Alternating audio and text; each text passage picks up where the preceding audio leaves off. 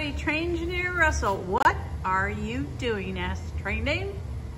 Well, our track here, how we had this little jog, interfered with the articulating engines that we have up here, and they were just barely touching. So what we came up with is if we move the jog further up in line with this other one, then everything should end up clearing.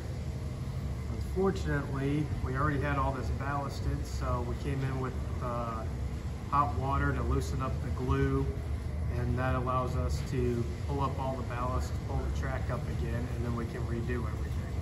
Whoa, so you're saying the articulation of those two engines right over there, that's a cab over in the big boy, or no?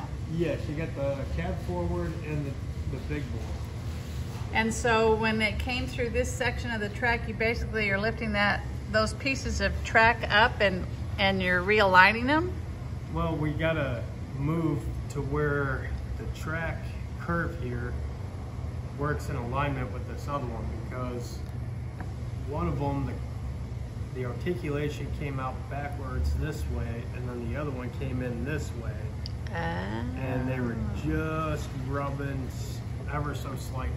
So we gotta adjust the curves here so that way they're in alignment to where if they do end up coming at the same time, that they do not rub.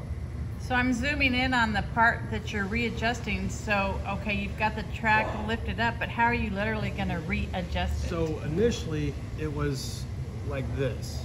Okay.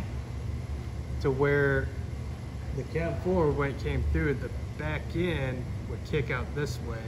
And then when the big boy came in, the back end, the cab pulled out this way so that they were touching coming through. So if we just switch these. That's all you're gonna have to do? That's all we're gonna have to do.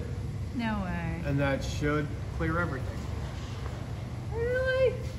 I find that hard to believe. I think TrainDame's a little bit skeptical. Well, we'll find out here in a little bit once I get it all put back together. So after lunch, you think? Sometime after lunch, yes. I'll come back. Thanks, Russell. Yes.